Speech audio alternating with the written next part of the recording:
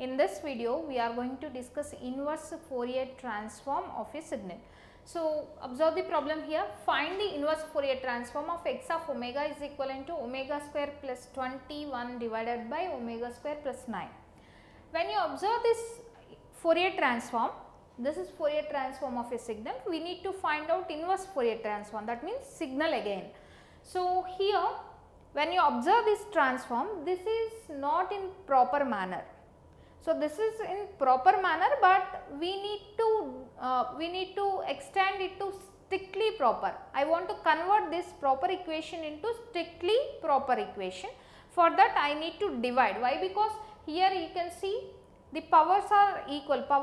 Highest power of denominator is equivalent to highest power of numerator.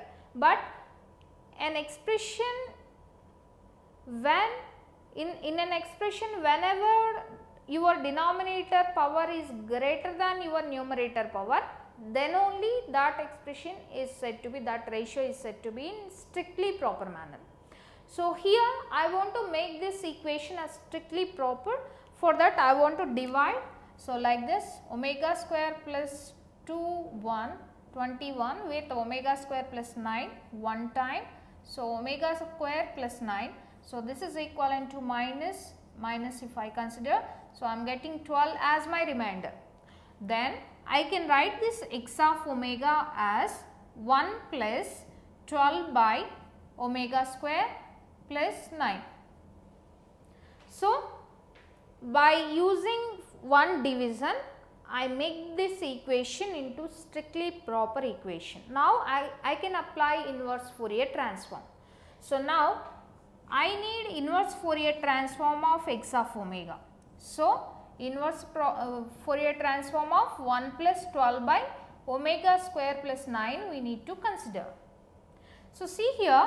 So, inverse Fourier transform of 1, you know that is equivalent to del of t. Why? Because for a del of t, any transform if you consider, you are going to get 1. So, for 1, any inverse transform will give you del of t. So, inverse Fourier transform of 1 is equivalent to del of t plus inverse Fourier transform of 12 by omega square plus 9. Again you need to go for that tabular form I given in one of the videos. So, that means standard Fourier transform pairs. So, when you saw this transform, which we need to find out inverse Fourier transform, when you saw this omega domain, you need to get whatever the transforms you are having denominator as omega square plus a square. Yes, you are having one of the transform as 2a by omega square plus a square. For which signal you are having this type of transform? So, for e power minus a modulus of t, e power minus a modulus of t signal, you are having Fourier transform like this. So, I want to compare my transform with this and I want to trace my signal. So, I want to compare my transform with this. I am having omega square plus a square form, I can write 3 square, this 9 I can write like 3 square, and this 12 in the form of 2a means, so in the form of a I written 3. So, 2a means, so here, so you need to take 2 into 3, 6. 2 into 3, you need to take 2 into 3 as 6. Remaining how much you are having? So, I am writing 2 into 3. This 12 I am writing 2 into 3.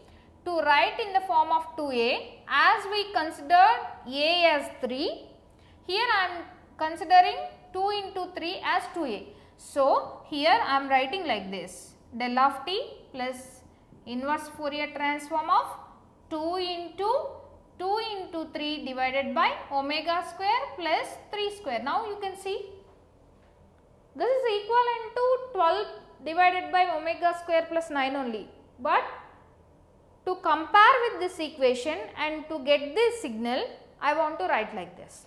So, now I can apply this formula. I can apply this Fourier transform pair equation. That means I need to trace this signal. So, here del of t plus inverse Fourier transform of this means this is a constant you can write outside, and inverse Fourier transform of remaining thing is e power minus a. In place of a you are having 3 modulus of t. So, this is inverse Fourier transform of omega square plus 21 by omega square plus 9. That means for this signal, if you consider Fourier transform, you will get this.